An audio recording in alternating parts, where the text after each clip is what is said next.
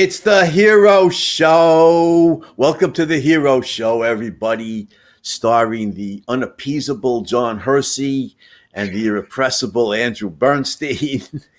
I am Andrew Bernstein, and you are indubitably John Hersey. How you doing this morning, John? I'm great. I'm laughing because I never know what you're going to say before you say it. And every time you just take me by surprise. I love it. I'm great. How are you doing today, Andy? I'm ready to ride. This is going to be a fun show, good show, some real heroes as always. And I figured, you are unappeasable, right? So I think it fits. I don't think it should be so surprising. Unappeasable, unassailable, the inevitable. I'll take it all.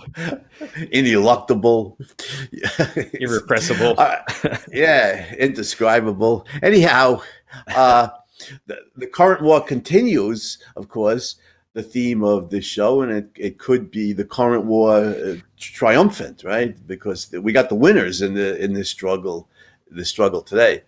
And yeah, this is an interesting question. I mean, if you think about it, how was it that here's this great, amazing inventor? Last week we called him the greatest inventor in history. I think maybe we want to reconsider this week. I'm not sure. But how is it that, Edison, who pioneers electricity, and yet today we don't use anything that Edison created in terms of electricity distribution. We use the innovations of these two guys. It's just incredible. Yeah, it is. And it shows Edison, is a genius, no doubt. I think he is the greatest inventor of history when you look at his entire resume.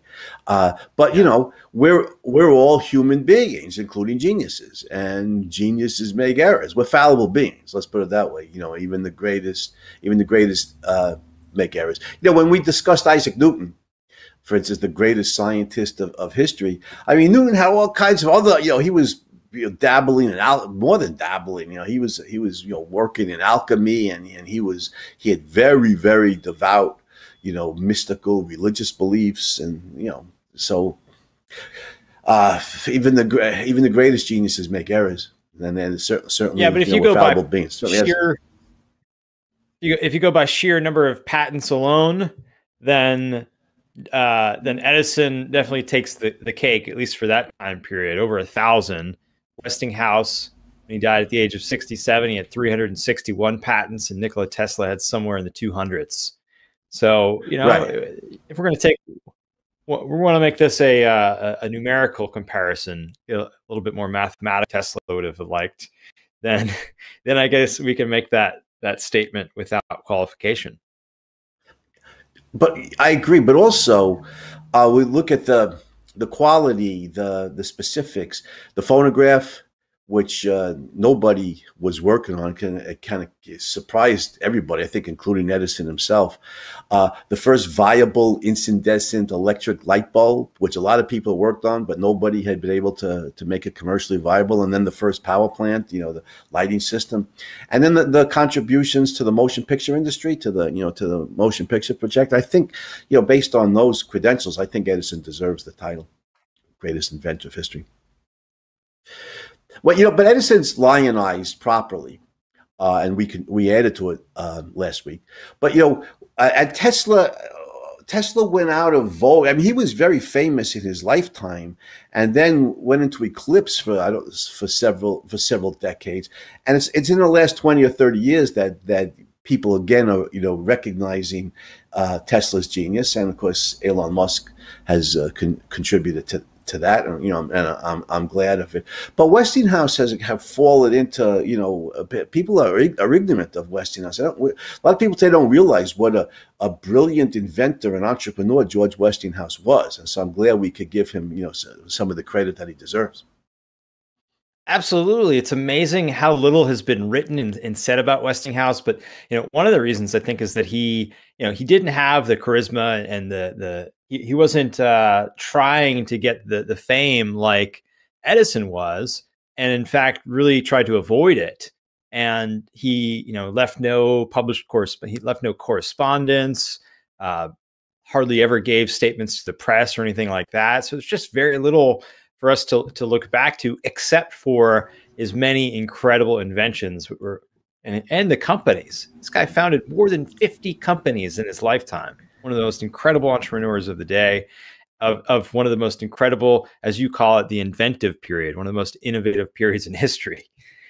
Yes, just a giant. Yes, it is not the Gilded Age, as historians mistakenly believe. As a philosopher in the Capitalist Manifesto, I take it upon myself to correct them. It's the inventive period, and at Westinghouse is one of the giants. Unfortunately, little known today. In fact, in the Capitalist Manifesto on Catman, I have this great passage, which I think is true. I think the story is true. It's not apocryphal because I got it from different sources on how he tested what happened when he tested the air brake on trains. It's a story that you couldn't make this stuff up. I got. Well, when we get to it, I'm gonna read it. Although, oops, I see I left my copy of the Capitalist Manifesto in another room, but that's okay. You could carry on the show while I go pick up the. I got my copy right here. Maybe I can read it for us. Okay. All right. Yeah. All right. But yeah, I'll pick it up when we get there. Okay. I don't remember offhand what page it was on. It's like a 500-page book. Yeah. But anyway, 154. There you go, John. So Westinghouse dates 1846 to 1914. There he is, and he certainly wins the walrus mustache, and the pork chop sideburns contest. He looks definitely looks like a man's man from the late 19th century. So he's born in New York, right? There's a theme, as we've discussed, that runs through a lot of these heroes and geniuses, about not doing well at school, or not liking school, or being bored at school. And Westinghouse is one example of that, isn't he? Our listeners must think at this point that we just have something against early childhood education, but no, I don't. It's just not when we did the hero show on Maria Montessori, though. You're right. We did a hero show on her, and I think you made a good point. I think if early childhood education was more interesting, like Maria Montessori's program, I think these geniuses would find school, a lot more compelling. Absolutely. Yeah. And Westinghouse did not. And his father, it's kind of ironic that he was like one of 8 children, the only one named George Jr., actually.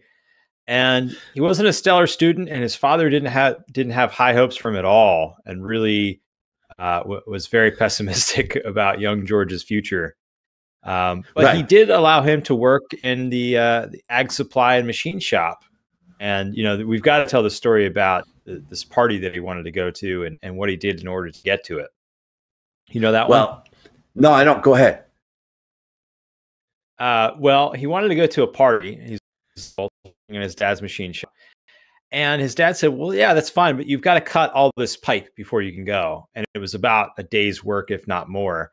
So young Westinghouse takes it upon himself to invent a new machine in order to cut the pipe, cuts it in about 4 hours, and then heads off to the party, at which his father was not impressed at all. Even this inventive young child who's making his life easier, he just wasn't impressed. Well, you see, some people are unappeasable, and yeah, that's too bad. I mean, first of all, yeah, that's right. First of all, non-monetary motivation, priceless. George wanted to go, hang out with some chicks, something at the party. That's a very strong motivation for a young man. But then and very healthy. But then he shows how inventive he is. In order to do this, his father should pat him on the back and say, "Son, I really underestimated you. You have an inventive turn of mind. Good for you." But it sounds like he didn't. So, not everybody should be a parent.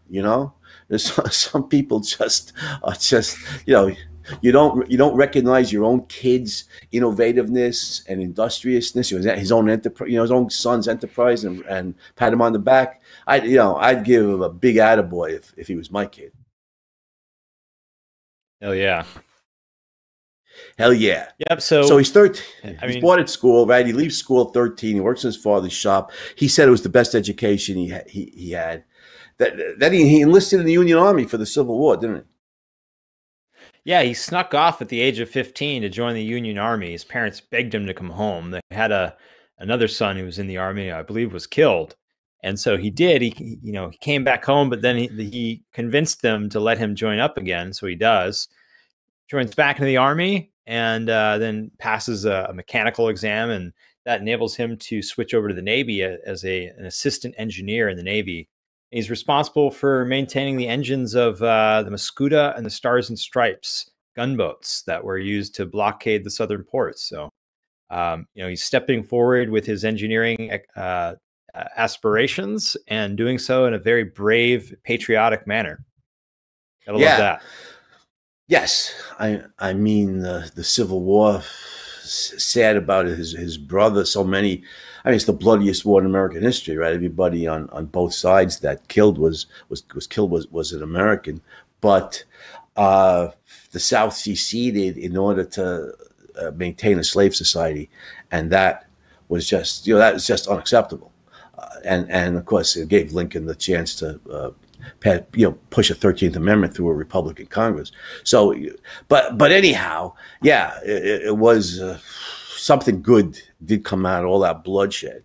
So he survives, fortunately, and goes to college for a while when he musters out of the army, right?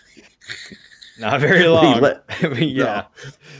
He left after like 2 months. So, yeah. He says college was boring. So, well, imagine if Westinghouse went to college today. He sat there through the leftist indoctrination you get in many classes. He might not have even the future entrepreneur, and wealthy capitalist, wealthy business owner may not have lasted 2 months today. Yeah. Back to his dad's shop. Not 2 days. Goes back to, yeah, right. Back to his dad's shop, and he becomes like a patent creating machine when he was there, didn't he? He was right after he gets back. His age 19, gets his first patent for a rotary steam engine, and also creates a farm engine, something that can be transported around the farm and used for different odd jobs, cutting wood in a sawmill and things like that. So yeah, I mean, and then he starts creating things for the railroad industry. Just incredible. Yeah, some of these still in use. Right. He was so prolific in his late teens, the period we're talking about, that when he was working in his dad's shop there, he was averaging one patent every 6 weeks. I mean, that's Edison-like, I mean, that is really extraordinary. Yeah, it really is. But his biggest claim to fame, of course, was what he invented the air brake for freight trains, or for trains generally, when he was like 20 years old. Let me go get my copy of Catman. I'll be right back. You could hold down the floor for a few seconds. Yeah, so when he was 21, he invented the car replacer. So at the time, if a train went off the track, there was really no good way to get it back onto the track. So he invented this mechanism for getting the cars back onto the track at 21 years old. He also invented something called the reversible frog, which made it easier to shift tracks. So you get trains from one track to another. And then at some point, he witnesses a head-on collision between two trains, and he realizes just how stupid and laughable the current system of train braking is. You've got guys on top of the train cars. Each car has its own system of brakes, and you've got to turn this wheel, and they've all got to do it in coordination to stop the train at the right time, or else you get this jittery stop, and people are getting hurt all the time. So he sees an opportunity here.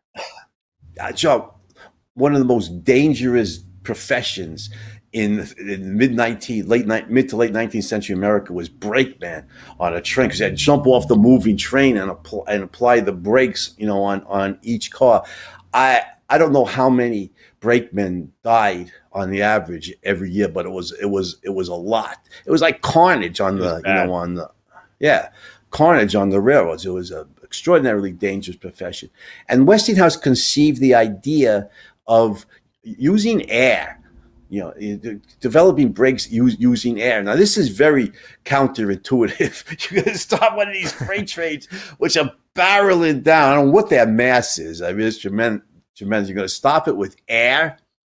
And in fact, according to one story, the first great railroading man in American history was Cornelius Vanderbilt.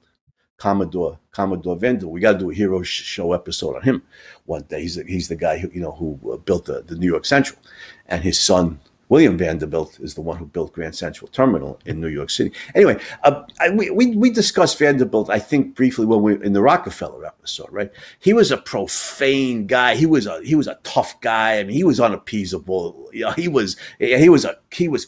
cussed like any of his yard hands, and he was a rough dude, as they say by my native Brooklyn.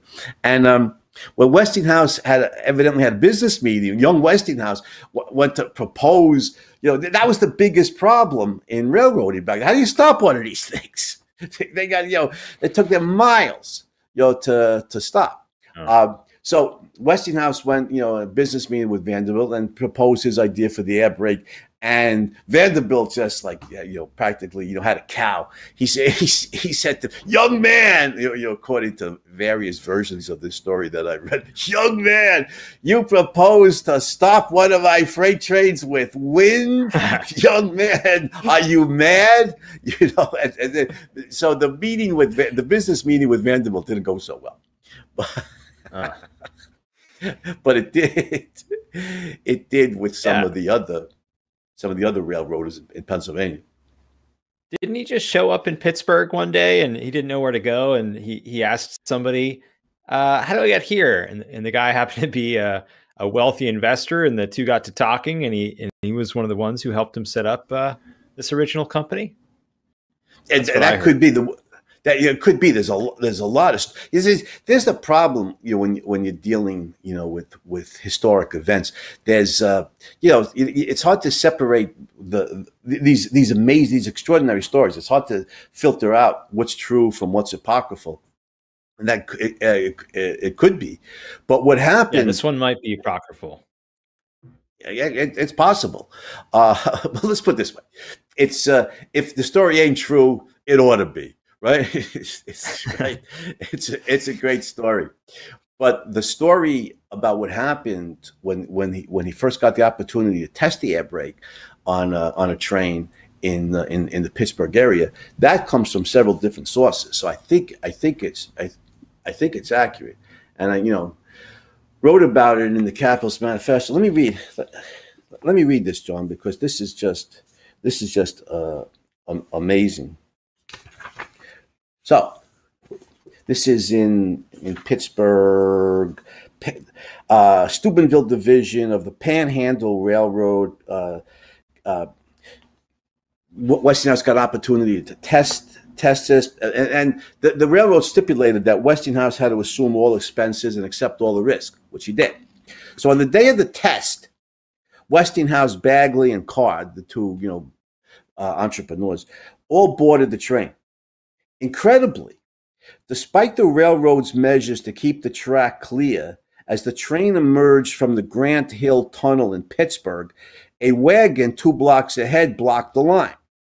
The horses reared in fright, throwing the driver to the track. Crazy George, that's what Westinghouse was called because of his idea of an air brake. Crazy George's brake was applied, and the train stopped a bare 4 feet from the terrified driver. I mean, it's like they choreographed it. The train's passengers, some of whom were bruised and angry from the jolting they'd received, raced outside to see what had happened. When they realized the truth, their anger turned to congratulations. The absurd and unsound invention had worked. Subsequently, Westinghouse, Bagley, and Card met with prominent railroad officials. The result was the formation of the Westinghouse Air Brake Company, with Westinghouse as president. So this was he was like 20 years old, at this time. Crazy George turned out to be not so crazy after all. That's amazing. That story I think is true because it comes from several different sources. That's you can't make that stuff up. 4 feet from it stops 4 feet. It was 2 blocks ahead when it came out of the tunnel. Back then, it took several miles to halt a train. So I mean, you can't get a more definitive demonstration of an invention than that. And of course, the press was there to report on this demonstration, and so word got out, and immediately this was just a tremendous unintended like success beyond what Westinghouse could have imagined, and so he starts, like you said, WABCO, Westinghouse Air Brake Company, and that company is still around today. It's now called Wabtec, 148 years later, and still doing what they were then, based on designs from Westinghouse. And of course, these designs, these air brake designs, are also used in big rigs, in tractor trailer trucks. So it's incredible. And apparently he read about this in a newspaper. He read a newspaper article. Somebody had created the pneumatic hammer so that they could use it for like mining operations, drilling into rock with compressed air. He thought, well, if you can break rock with this thing, why can't you stop a train with it? So, right. Yeah. And he'd go on to create many more things for the railroad companies as well. Westinghouse, of his many patents, I know a large percentage of them were in the railroad industry, and moving on here. So he and his wife Marguerite, right? They had now he's making money, and they bought a large property in Pittsburgh, which they called Solitude. And everything he was digging for natural gas, in his front yard, and he had built like a derrick, in his front yard, and you figure a lot of wives may not be too happy with this, but Marguerite Westinghouse must have been quite a woman, because she said to him, "Well, it's nice to have you work at home," so but they ended up. She thought. Yeah, right. They had a major accident, didn't they? Absolutely, yeah.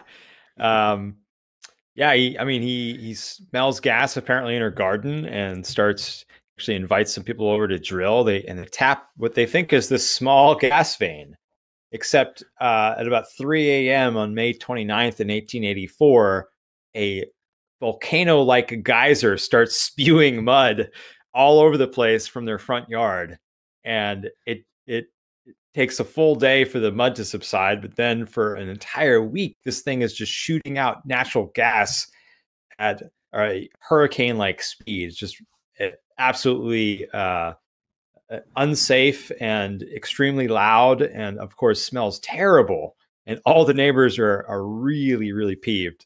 And it takes Westinghouse 1 week to come up with a means of capping this thing.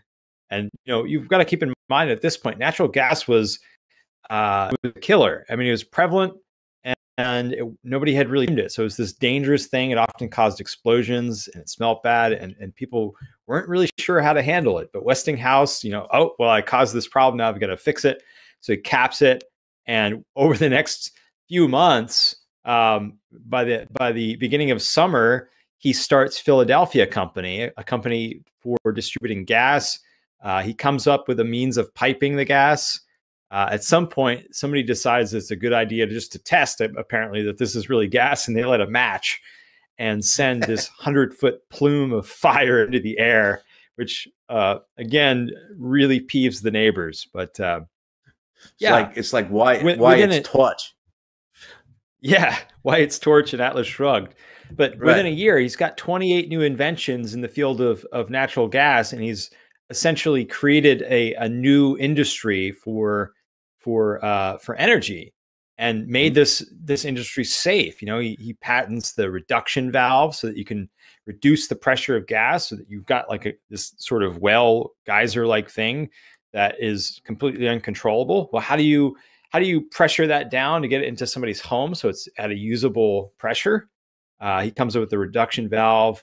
He comes up with a meter so that you can find out how much gas people are using and charge accordingly, and then methods for preventing and detecting leaks, and also came up with an automatic shutoff valve so that if the pressure drops below what's required to keep the flame going, it's not just sitting there spewing gas. It'll actually just shut the gas off. So quickly, turned this very unsafe thing. It's kind of a theme here, with trains, and he had created a fail-safe system with the trains as well. So if the brakes if the pressure failed at any point in the train's brake system, it would just stop the train. Same thing here. And he takes something that's really dangerous that nobody knows what to do, and he makes it safe, it, and puts it to use. So, and he we have goes a on lot to do the same. Yeah, there's a theme here. You're right. Yeah. He goes on to do the same, with alternating current, which dealing with such heavy voltages was dangerous. But we should say that his patents in this field made natural gas available to many. So you're right. It's like he really contributed to the energy industry. And but Westinghouse really makes his name when he gets into the electrical, goes into the electrical industry in the 1880s. And here we go back to the current war, because he realized that the direct current favored by Edison has very limited range. It's about a mile. It's viable within large urban areas, but even there, as he pointed out, if Edison was going to electrify all of New York City, even just Manhattan Island, he would need power stations all up and down the length of Manhattan Island, and certainly D.C. was not viable for rural America. It just didn't have the capacity to transmit energy over the vast distances of the North American continent. But alternating current did. And I think the hardest thing to do is to see the future, especially when the towering figure of Thomas Edison stands in the way, of that vision. But Westinghouse saw that alternating current was the future, and that is the way to go. And he recognized he needed the AC induction motor, and he was able to get that from Nikola Tesla, wasn't he? Yeah, so it's interesting because you can almost see how his mind worked here. I mean, he had figured out how to reduce the pressure of gas, and now what you have with AC is you have an incredibly high voltage that you need to get AC across long distances. But then how do you step that down for consumer use inside the home so you don't kill people? And he was just applying a similar concept. So in 1885, he'd heard of he'd heard of a transformer. So there are a few English engineers, I believe, Gallard and Gibbs, had created a transformer to step electricity up and down. Westinghouse had read about this in a electricity journal. So he buys the patent from them, and he starts forming the Westinghouse Electric and Manufacturing Company. And by 87, he's already competing head to head with Edison. And, we talked about this last week. Edison had 121 stations by 1887, and Westinghouse had already like 68. But it's not until 1889 that Tesla patents his polyphase system, his AC induction motor, and makes this debut pronouncement at the front of the American Institute for Electrical Engineers. He shows off his induction motor, and Westinghouse catches wind of that, and so recruits Tesla, buys all of his patents. He's willing and ready to offer him up to $1 million for his 7 patents on AC power generation and distribution. But in the end, Tesla took about $65,000 with a salary of $45,000 a week. And this is quite the deal: $2.50 per horsepower generated from any of his designs.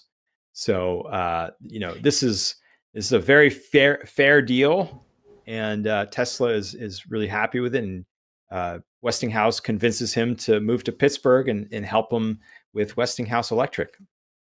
Right. And yeah, Tesla, that was a lot of money. Well, first of all, you're right. It's given based on zero technical knowledge. It seems to me, just looking at the history here, that the two big technical problems here were stepping the power up and down, and then the AC induction motor. Those are so Westinghouse acquires the patents for both the transformer and for Tesla's AC induction motor, and then he's in business. Now he's up and running. And yeah, Tesla made a lot of money. I mean, $60,000 he sold the patent rights for the AC induction motor. That's $60,000 in 1880 something. That was a lot of money. I mean, I forget how much that would be in today's money, but it's hundreds of thousands of dollars, and he's making roughly $50,000 a week. That was in today's money, wasn't it? I mean, because what he was paid 45 in a week. Yeah, 45 a week. I think in 1880s money, I believe. Yeah. Really? I mean, 45 a week today. 45,000. Yeah. No, $45,000. Yeah, right. $45. Yeah, $45, not right. thousand, not thousand. Right. But in today's money, that's worth thousands.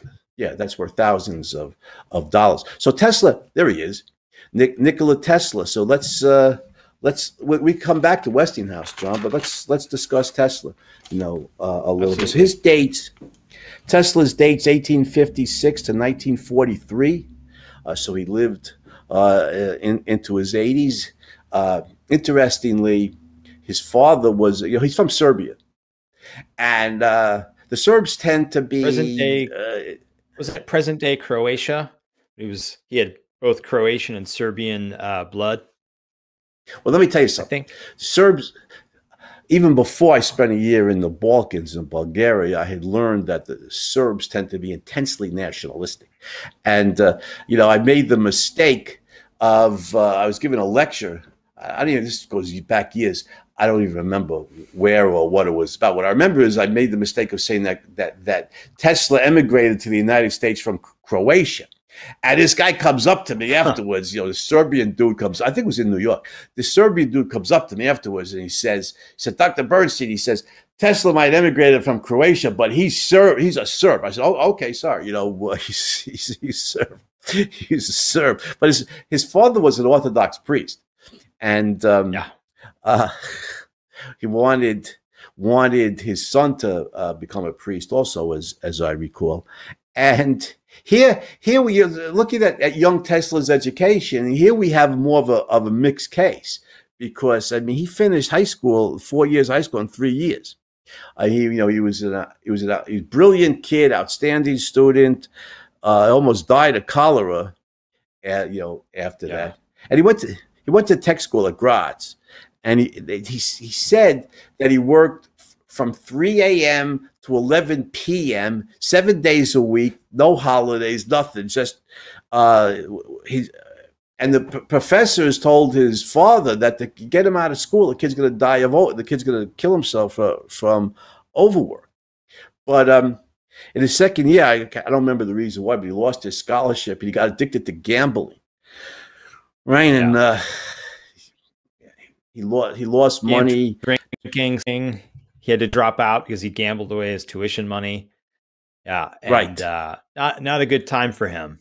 But so he dropped out and his severed ties with his family because they didn't want to tell him that he had dropped out of school. But eventually, he turns up shortly after that working for Continental Edison in Paris, and he's go ahead. He befriends Charles Batchelor well over That's there, right. And I think he was working for a telegraph company over there, and Charles Batchelor, Tesla wants to come to the U.S. Charles Batchelor writes him a letter of recommendation. An introduction to Thomas Edison. So Charles Batchelor is sort of the right-hand man of Thomas Edison. In fact, we talked about him last week. He was the one who actually came up with a carbon-dusted filament for the light bulb. So really, he created that really commercially viable light bulb in the lab of Edison under Edison's direction. But Batchelor writes a letter to Edison saying, I know two great men in the world, you and this man now standing in front of you, Nikola Tesla. So hell of an introduction. Wow. Yeah, that is.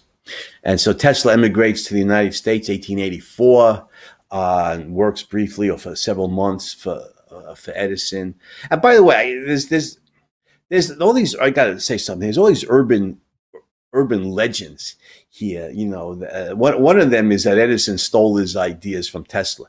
This is a common belief, by the way, in Central Europe. I could tell you that, where they denigrate Edison. And I had to point out to some of my students. I point out to them, look at the timeline. So Edison stole his ideas from Tesla is the claim here. First of all, Edison invents the phonograph, 1877, 1878. Then he patents the first commercially viable, incandescent light, 1879. Tesla comes to the United States in 1884. I mean, just the timeline. It is the 1870s, 1880s. Where did Edison get those ideas from Tesla? Did Tesla put them up on Instagram? Back in 1878. That doesn't work. And then, of course, Tesla's greatest invention, the AC induction motor. Well, Edison didn't steal that from him. He fought it to the death, practically. He fought against it. So this is mythology. Edison's a towering inventor and genius, as is Tesla. Edison didn't steal Tesla's ideas. He may or may not have mistreated him when he was working in his lab, but even that's controversial. So, but anyway, Tesla wasn't happy in his time working for Edison, was he? Yeah, I mean, they were just very polarly opposite personalities. And in fact, I think even in this first meeting, Tesla made clear his desire to innovate with AC. And right off the bat, Edison was like, "Don't do it. You're wasting your time." The meeting was not promising, but there's a ship that has some electrical work that needs done. And Edison says, "If you can fix this, we'll talk."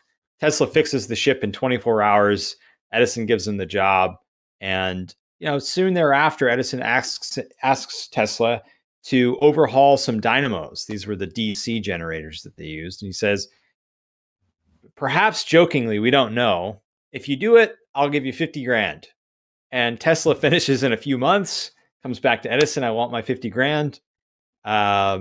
Edison says, "That was a joke. You might not have understood because you're a foreigner. You don't really get these types of humor." But Tesla was not having it. Edison offered him a raise, $10 a week, bring him from $18 to $28 a week. And Tesla says, "No, I think I'm going to quit." So he quits. And here we have one of the greatest minds in electrical engineering history, now unemployed and goes to New York City to dig ditches in New York City. It's just nuts. How history for $2 a day. Nobody knows the truth about that Tesla Edison story. One version, Edison was a great jokester, so I mean it's possible that he did say it and meant it as a joke, and Tesla didn't understand it. But one version is that Charles Batchelor was involved in this exchange, and Batchelor evidently was notoriously stingy with money, so would never have corroborated that kind of offer from Edison, and the company didn't have that kind of money anyway. $50,000 was a lot of money, back in the 1880s. So the story may or may not be true.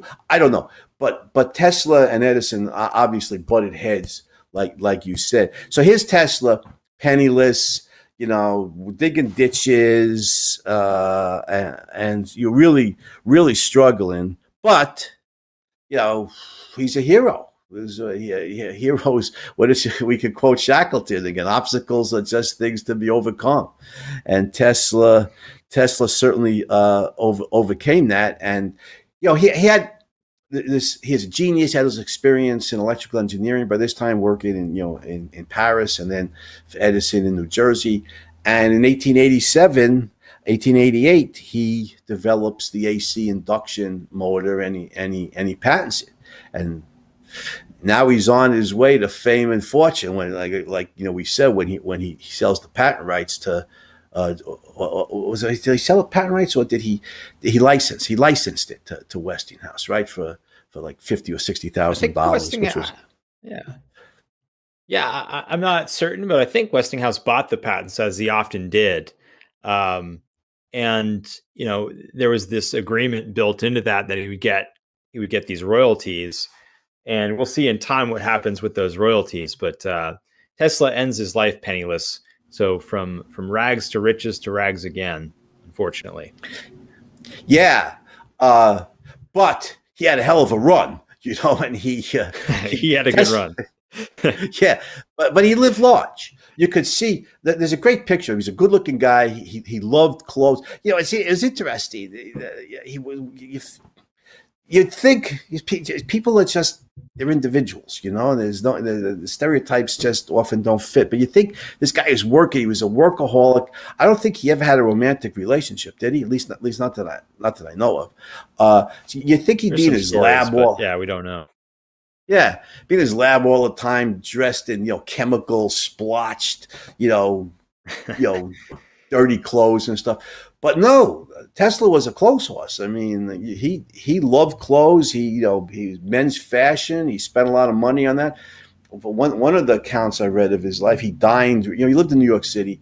He dined regularly at Delmonico's, which was an upscale, real Tony New York restaurant back then. Lived in the Waldorf for years, and when he left there or got kicked out, he owed a lot of money at the Waldorf. Something he owed like $20,000, which is worth something like $400,000 or $500,000 today. He owed at the Waldorf. In fairness to Tesla, now that's just dishonest. I mean, he's living large at one of the most swank hotels in New York City. He's not paying the bills. I assume he got away with that, simply because he was Nikola Tesla, and he was, a very highly famous and highly respected inventor as well. He might be, but he did spend much of his money not just on clothes and fine dining, but on laboratory equipment. Tesla had the most state-of-the-art, up-to-date equipment in his lab, and that cost money. That's what the money he made, which was considerable. A lot of that got spent on lab equipment, that he could use in the endless experimentation that he was doing. But he was a strange character. And entire laboratories, yeah. I mean, he plowed a lot of money into his experiments, and many of them really didn't go anywhere. He didn't have the sort of vision that Westinghouse had to say, okay, this is a technology that can be applied in this way. He didn't have that money-making personality that Westinghouse had. That that Edison vision too. Yeah. Edison too. That Edison also had. Yeah, both of them were very focused on useful technologies. What are these things that we can harness for this or that industrial purpose and just make life better? And Tesla was more the experimental engineer, finding solutions to incredibly difficult problems, and making what Westinghouse making what Westinghouse at least was doing possible and more practicable. Yeah, even for Edison, despite the enormous error he made in the War of the Currents, he still was very commercially viable. He still made a lot of money. He targeted his inventions, the phonograph, the electric light, ultimately his contributions to the motion picture industry. He made a lot of money, and he didn't blow it. I mean, when he retired, he was worth millions, and that was again 100 years ago. Millions was a lot more purchasing power then than it has. I think he was worth 12 million when he retired. Edison was when he retired, which was worth even a lot more than that today. But yeah, Tesla was a visionary. He wasn't a practical, hands-on kind of guy. But it was, correct me if I'm wrong, because I've read so many of these different stories. Tesla was the one. It wasn't a Tesla who envisioned using Niagara Falls to generate, the power, for AC, and then generate electricity all across the country using that power. I think that was Tesla's vision, wasn't it? Yeah, and anyway, he said that he had a vision early on in life that this could be possible, and he was when the opportunity came up through Westinghouse to do this. But this came about largely through what I would regard as probably the victory of the current war, the 1893 Chicago Fair with General Electric. It's now taken Edison's name off the company. AC is on the rise, and DC, AC is on the rise, and DC is on the descent. and GE bids $1.8 million to light the Chicago Fair, the Columbian Exposition, sorry, and Westinghouse bids $394,000. Yeah, and wins the bid, of course. Less than 25% of the price, right? He's cut off. Yeah, I mean, there's interim. I think GE also had an interim bid, like between when they found out how much lower Westinghouse was going to come in, they bid like $500,000. But Westinghouse wins this bid, and we talked last week about Edison's dirty deeds in the current war and some of the things that he was doing, and so. But just to refresh our memory here, Edison is trying to snuff out any possible future for DC. Sorry, for AC technology. Yeah. And so he's using it. He's staging demonstrations of electrocutions, and he also is instrumental in getting New York State to use a Westinghouse AC generator to begin doing executions. And obviously the message being to people, this stuff is used to kill people. It's not safe. We shouldn't have this in our homes. He's very instrumental in this sort of smear campaign against AC and against Westinghouse in particular. But Westinghouse wins this. Remember something. Let me jump in for just a second. There was no word in the English language for electrocute somebody back then. And Edison used the term, we're going to Westinghouse him. He took Westinghouse's name and used it as a verb. We'll Westinghouse him, meaning we'll fry him. So Edison. I don't know if Edison came up with that, but that became common parlance, right? For being electrocuted. Yeah, back then. Yeah, it was Westinghouse. This poor guy. talking about dirty tricks. Anyhow, electrocute somebody is supposed to be humane. It's supposed to be quick. Not when you hang them. Yeah. Sometimes the neck is broken and you hang there and you suffocate. It was supposed to be quick, but the first one was ghastly. I don't remember how long it took, but it took minutes. The guy was just 4 minutes. The guy is like being roasted. And Westinghouse commented on the horror of that. He said they would have been better off if they used an axe. It was horrible. But I'm sorry, I interrupted you with the story about Westinghouse and somebody. Well, this is the big triumph. So Westinghouse wins this bid to light the Chicago Fair in 1893, and but now Edison's got really the only viable bulb out there, and Edison's not going to allow his bulbs to be used for this fair. So Westinghouse has to find a solution. How's he going to do this? Well, he owns the patent for an earlier version of the light bulb, one that wasn't so practical for this, but he uses that as the basis for a new light bulb design. In months, opens a glass factory, invents a new process for vacuuming out the air from the bulb, and manufactures 250,000 bulbs for use at the fair, and builds 12 75-ton polyphase generators, larger than any generators of the type that have ever been created before, and gets all of this to Chicago in time for the fair. Grover Cleveland, president at the time, flips the switch and turn 100,000 light bulbs, electrically operated fountains. This be just such a smashing success. People see, oh, it's safe, it's reliable, it's efficient. It even becomes the image that inspires L. Frank Baum, author of Wizard of Oz, to write the scene of the Emerald City. The city, and you see it from far, and it's all lit and it's beautiful. So it's just this smashing success, and it really is a turning point in the current war. And I would say probably the landmark victory for Westinghouse and Tesla, and then it just snowballs from there. Right. And they definitely triumphed decisively in the current war, and Westinghouse Company goes on to great things. Although eventually, in some economic downturn, I think the company ends up in receivership, right? But Westinghouse was a wealthy man, even when the company went bankrupt. Westinghouse personally, I guess he must have been a saver, John. He must have been frugal, because he had millions, in his personal wealth. And I just want to say, something here from my own life. When I was a kid, call it 1960s, the Westinghouse company was famous for manufacturing appliances. Westinghouse refrigerators, Westinghouse stoves, Westinghouse, you know, uh, Westinghouse washing machines. They were in competition with General Electric. They were huge appliance, very successful. This was, Westinghouse died in 1914, so I'm talking 1960s. So this is, 45, 50 years later. His company was, and with that, and the logo was still the same, that big W, for Westinghouse. It was a very successful. I remember, a number of my relatives. There's just little things that stuck in my mind. My aunt's house, my mother's sister. Go to the refrigerator, and you see Westinghouse. They were manufacturing appliances. I don't know.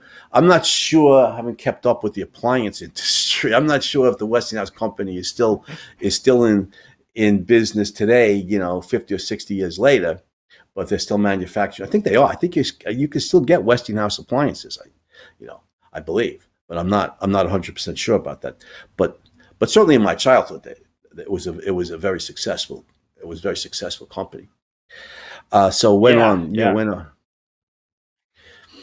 Yeah, we continue long after Westinghouse left the company, but back in the Barings Bank in London in 1890 went under and caused this financial panic, and a lot of investors had lent money to Westinghouse's companies, and they called in their loans, and so he had to refinance all his debts. And when he did, the new bankrollers essentially said, well, you've got to lower the amount that you're spending research and buying up patents, because he was doing he was just dead ahead on development. It wasn't let's take this slowly. He would just plow large amounts of money into whatever new thing happened to fascinate him.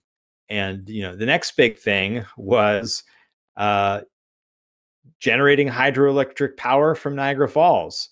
So he plowed ahead with this, even though in 1891 he had this problem with finances, and by 1896 they were once again ready to flip the switch and see what happens, and they do. And then at Buffalo, they get their first power from a few miles away, and it's just this incredible demonstration of Westinghouse and Tesla once again triumphed with alternating current. And it was about this time actually that Westinghouse came to Tesla and he said, this is really getting very hard for me to pay you your royalties. Can we pause for a bit? I'm having financial difficulties. And Tesla was eternally grateful to Westinghouse for helping him show the world the power of AC and the capabilities that were made possible by it. And so Tesla tears up the contract, and he says, "We're good." And so from then on, Tesla's no longer receiving his royalties, and he doesn't really curtail his spending in accordance with that, as we talked about. Right. Yeah, talk about there's an expression: somebody has beer income and champagne tastes. Well,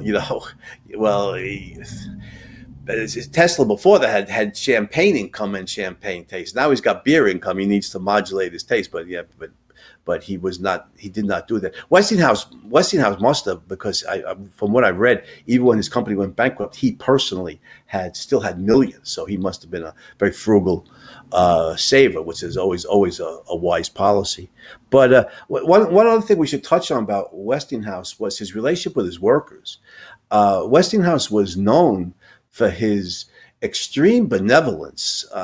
Even in the movie The Current War, they portrayed him as this real, this real good-natured guy. He took care of his workers and everything. And I was sitting there thinking, why, if Hollywood presents a millionaire businessman, as a benevolent, good-natured guy who took care of his workers, in real life he must have been quite a giant, and he was. He regarded his workers as family.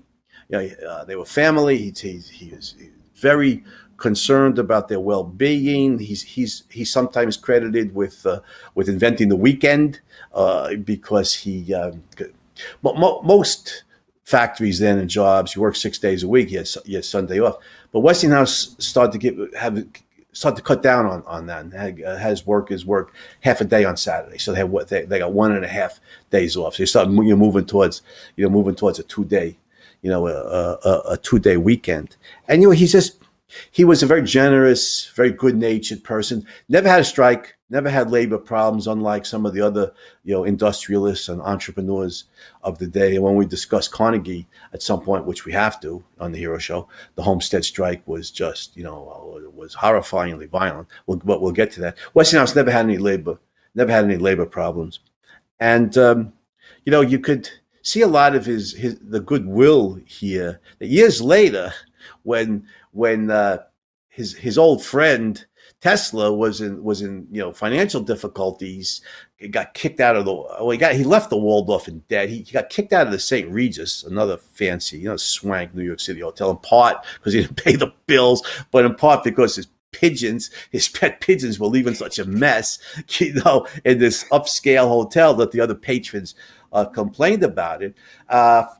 Westinghouse paid Tesla's bills at that point, even though he wasn't working for the company anymore. He paid his rent at these Tony New York City hotels, and started to pay him again as a consultant. Tesla wouldn't take charity, so Westinghouse gave it to him as a consulting fee, even though I'm not sure Tesla was doing any work for him at that point. So Westinghouse motives may have just been out of kindness and goodwill towards somebody who had done a lot of good work for him and helped him do a lot of good things, reach a lot of achievements and make a lot of money.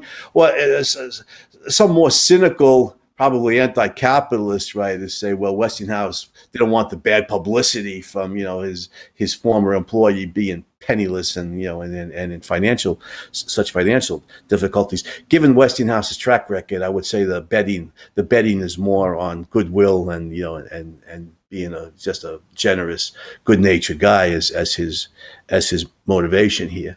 So, but regardless, the benevolence and just the kindness of George Westinghouse is very well documented. Yeah, this shown another innovation of his. He bought a tract of land near plants and set up how he had houses built, and then sold them at very inexpensive, reasonable prices to his employees. And also, he set up for educational and recreational opportunities for them as well. So he was loved by his workforces, and he was respected by workers all over the world. And he very much had the love of Tesla. I know that even after Westinghouse died, Tesla was in dire straits and reached out to the Westinghouse company, and they continued to pay his bills even after Westinghouse was gone. So, the Westinghouse company, there was just this ethos built into it by George Westinghouse of goodwill toward one's employees and one's fellow geniuses in the case of Tesla. And right, this is every bit as much of an innovation as Westinghouse's many patented technological innovations. Right, you're absolutely right, John. And one example of that is, in contrast to Edison, when Westinghouse's employees came up with a new idea to be patented, Westinghouse didn't co-opt that and patent it under his own name. He permitted his employees to patent it under their name, the guy who came up with the idea. In contrast to Edison, because when you're working for Edison, if you work in his laboratory, you came up with a new idea to be a new method or an invention to be patented. It was patented under Edison's name. So Westinghouse gave the credit to the innovative thinker here. And one example, excuse me, in the current war, a great movie, which if everybody out there in Hero Land, if you haven't seen it, I strongly recommend it. I don't know if this is literally accurate, but it fits. Again, if the story ain't true, it ought to be. It fits Westinghouse's character when he says something to the effect, if you want to get famous, shoot a president. But if you want to develop what I call a legacy, leave the world a better place than you found it. And you know, whatever the dirty tricks of Edison and all this, the horrors, the injustice towards Westinghouse, all three of them left the world, you know, a much better place than they found it. Their innovations, their inventions have so dramatically improved human life that they all deserve a place on the hero show, and they've all earned it, and they've all received it. Absolutely. It's a beautiful way to end this thing. Westinghouse, Tesla, and Edison all are heroes, and they had different achievements, different flaws, but we honor them all.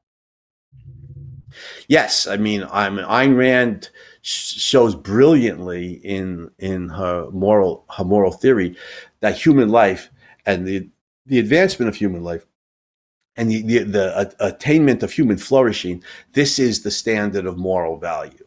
And all three of these heroes, they all advanced human life dramatically, and that's why, you know, we honor Edison, Westinghouse, Tesla, and I think in their name, and everybody, to you, John, everybody out there in Hero Land, have a more heroic day and have a more heroic life, everybody.